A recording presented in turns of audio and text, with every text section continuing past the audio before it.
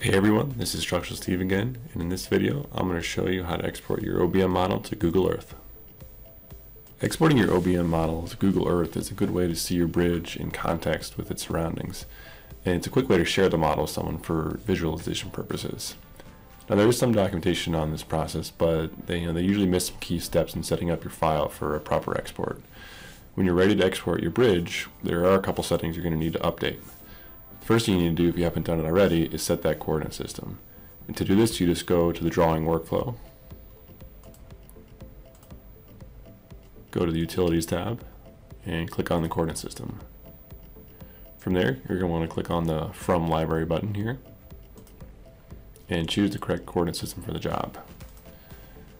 Now the number of options in this library are pretty overwhelming, as you can see here. If I wanted to drill down to my Florida job here,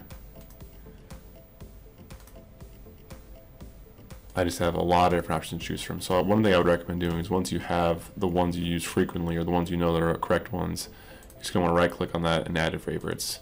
And you can see that's what I did up here. So that way I don't have to drill down into that tree structure every time I want to find and set my coordinate system. And to choose your coordinate system, you can either double click on it or just select it and click OK. Now in that same geographic tab, you're going to want to click on the Google Earth settings button up here. There's a few settings in here, but we want to make sure are right. First one here is the format. We want to do KML only. This collada will bring in textures as well, and that can have a negative effect on the export to Google Earth, especially when you're in Street View. So for now, until they get that fixed, I just stay in this KML only. And you're also going to want to make sure your altitude is absolute, so that way your elevations of your bridge come in the absolute elevations that they were defined at in the model. Then I'm going to go ahead and hit OK. Close that out. Now that your settings are all set, just hit the Export Google Earth File button.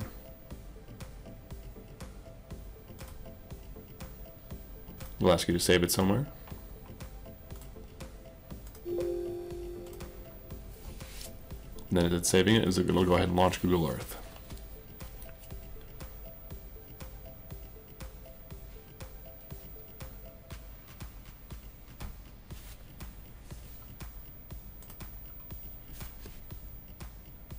This is going to be the normal Google Earth in here. We can zoom around, fly around, rotate, and different things.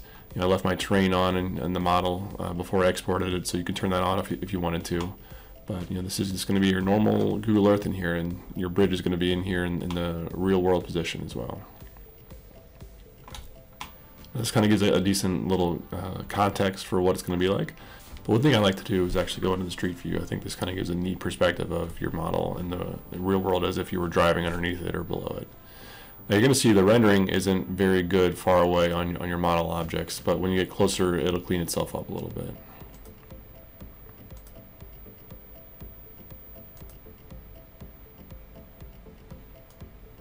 So there we go. Finally got close enough. Now it looks pretty good. But this is just like as if you're driving underneath your bridge model here in the real world.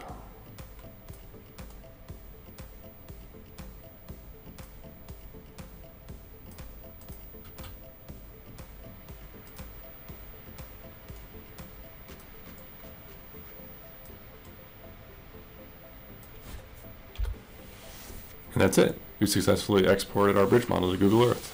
I hope you enjoyed the video. If you did, please help the channel out by hitting that subscribe button you see on your screen now. Give the video a like or share with others.